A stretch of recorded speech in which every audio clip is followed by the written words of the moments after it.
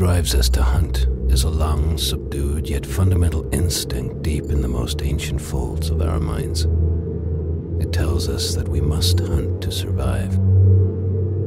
It compels us, it inspires us, it energizes us for the kill.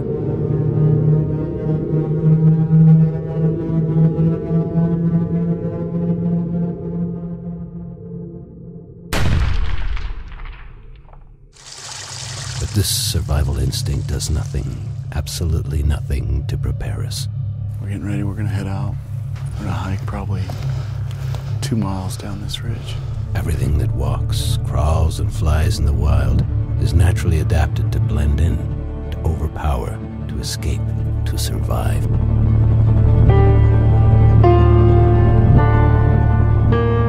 Sitting on probably 100 yards away from them, and they just got up and they ran all the way down the ridgeline. But as civilized men, we have lost that edge. That which we hunt has keener senses, faster legs, stronger muscles, quicker reflexes, and sharper teeth.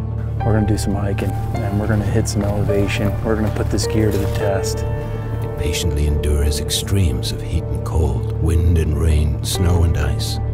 It roams with laughable ease through treacherous terrain. This is just a lawless land. The terrain is just tough. It's hard.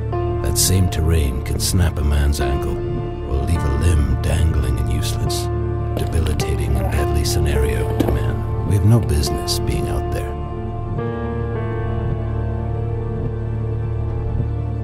To the hunter, the natural disadvantages are not obstacles, but enticements. This is our 21st or 22nd day of hunting. And the path to overcome them is preparation. It is building stamina and agility. It's meticulously observing the world around you and enduring conditions that would cow the civilized man. It's probably rained 2 inches overnight, or maybe more. It's knowing exactly what gear gives you what you need. The stealth, stamina, and protection from the elements. All those pieces that Mother Nature stole from us. Are you ready to build a fire for the night after the fog caught you off guard? Are you ready to wait out a blizzard in a lean-to made from sticks and leaves? Are you ready to stitch a gash on your forearm? Are you ready to climb a ridge that common sense tells you to avoid? Are you certain your gear is ready for the worst that can happen?